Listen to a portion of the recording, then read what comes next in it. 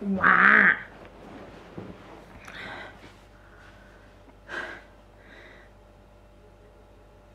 My focus is lacking, and I have been staring at this dot for so many minutes, hours.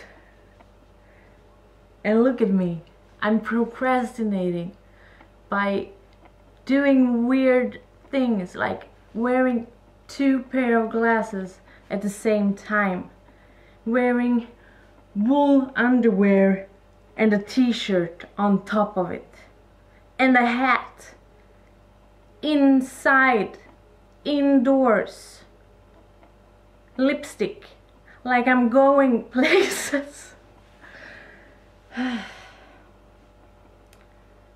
Focus, determination, discipline.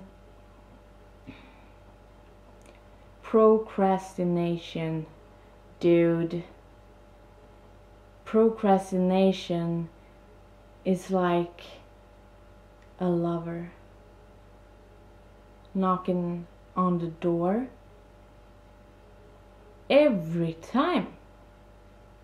And procrastination is just so easy, so available, so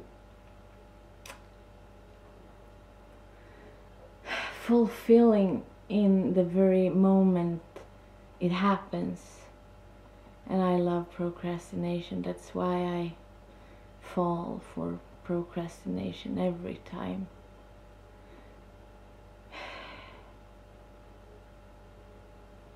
Procrastination is like the solution of responsibility and boredom. Procrastination is my enemy. But I think it's my friend. But also, like, now it's fun. It's fun in a way. Because procrastination took me to this moment. So maybe a lover won't hurt once in a while. There's no one knocking at my door. Procrastination. So my favorite types of procrastination is looking for places to go, like traveling, buying an apartment, even though I don't have the money, looking for money, thinking about money, and even talking to my parents, even though I don't like them. Then it's like, it's gone too far.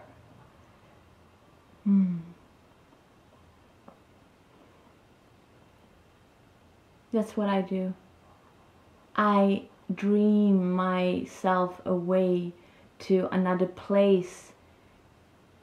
Like at that place I would have done all the things that I should do, be responsible, and